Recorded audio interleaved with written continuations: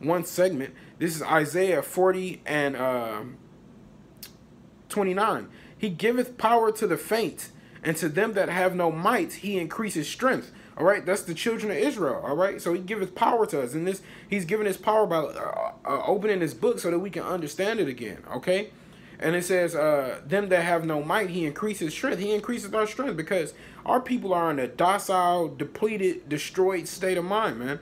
Okay, so he's increasing our strength in these last days. It says, even the youths shall faint and be weary, and the young men shall utterly fall. But they that wait upon the Lord shall renew their strength. All right, so this is a scripture they like to use in churches and things like that, and think, oh, if you having bad times, then the Lord is going to lift you up. Okay, but it says they that wait upon the Lord. Who's truly waiting upon the Lord? You know, because those Christians are waiting on Cesare Borgia. So they're not waiting on Yahweh Ba'ashem Yahweh Shai. So that can't be who it's talking about.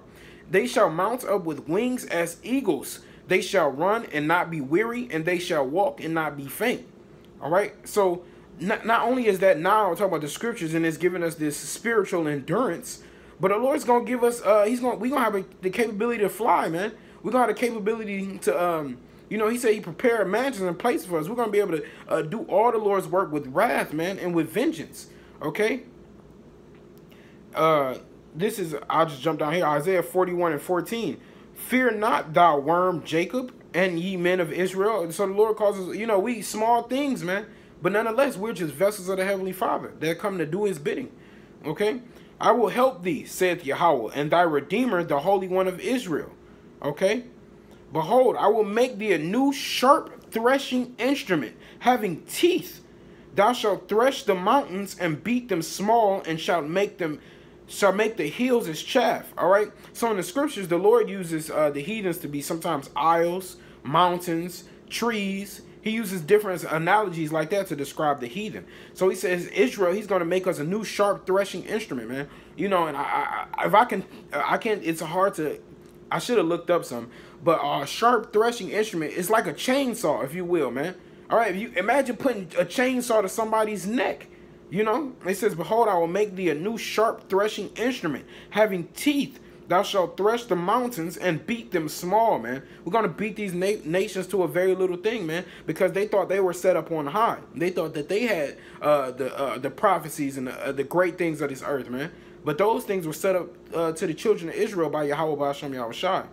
And it says, now make the hills as chaff. They're going to be nothing, man. They're going to be beating the powder, man. Okay? All right, this is Jeremiah 51 and 20. Thou art my battle. Matter of fact, I'll start up just for understanding's sake. It says, this is 19. The portion of Jacob is not like them, for he is the former of all things. All right, so the children of Israel are the former of all things, man. And Israel is the rod of his inheritance. And Yahweh Ba'ashem Yahweh Shai of hosts is his name. Tazabawath. All right, the Lord of hosts is his name. Okay. Thou art my battle axe and weapons of war. For thee will I break in pieces the nations, and with thee I will destroy kingdoms. All right, so the Lord says he's going to make us we're going to be his battle axe.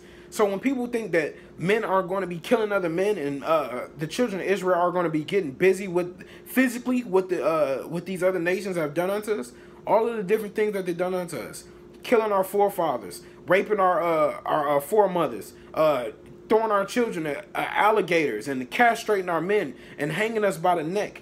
You think the Lord isn't going to give us all of the things that they've done to us back double? Okay, that's prophesied in Revelation 18. Okay, so once again it says, thou art my battle axe. So he says, Israel, you're my battle axe. We're going to be the ones the Lord pick us up to break the nations, man. Weapons of war. For with thee I will break in pieces the nations. So of course he has those thermonuclear missiles coming, you know, and that was the devouring of his fire of his jealousy in Zephaniah 3 and 8. And we got the angels and the chariots, man, which are going to bring that concentrated fire. But he says, with thee I will break in pieces the nations, and I will destroy kingdoms. All right, so the Lord is going to use us. Lord willing, we're those men. He's going to use us to destroy these nations, to destroy these heathen and get rid of them, man.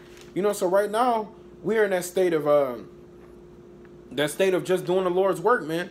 And understanding that he's going to bring great judgment unto these people. And he's going to make us into hunters, man. Okay?